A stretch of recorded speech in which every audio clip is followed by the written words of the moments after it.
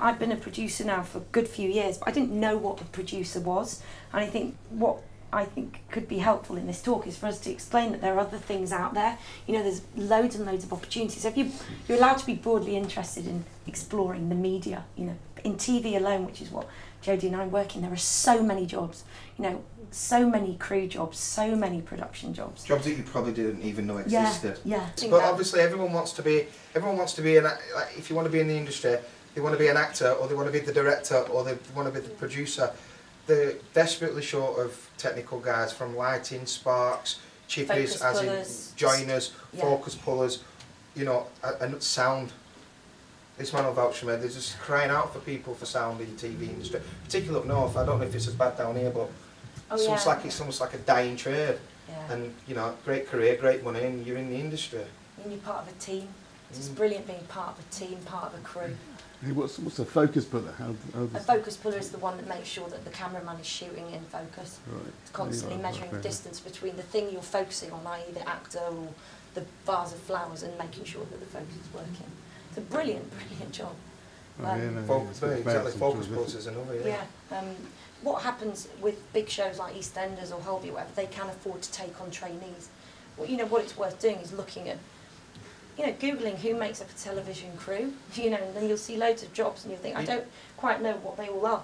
Find out, see if any of them appeal. Go for it. Like, how much experience do people expect when you're trying to get onto the technical side of things? I was just going to come to that as it happens. Yeah.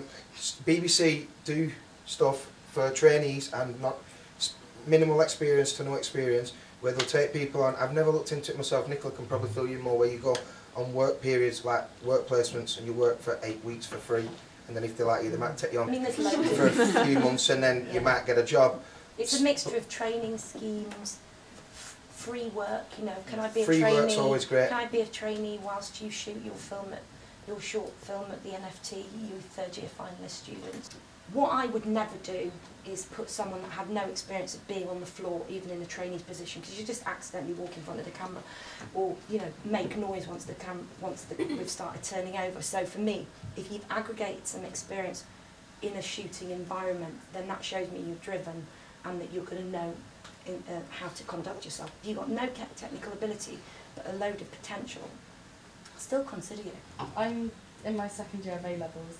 And I started studying film at the start of A-levels, and I decided I loved it.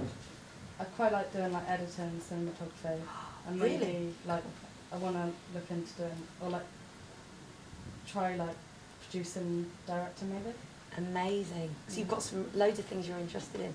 There's a real shortage of female editors as well in the industry. It's what a brilliant opportunity, because you might have 60 hours of footage in your edit suite, but you're the one that chooses the narrative, you're the one that chooses each and every shot to tell the best story. It's such an amazing job. And for me as a producer, I'm always interested in meeting people that are interested in the tech jobs or other behind the scenes jobs, because they're amazingly rewarding, and they make the show come together. Like, I couldn't be a good drama producer without great makeup artists or great costume designers or great props buyers. Yeah, props buyers, exactly.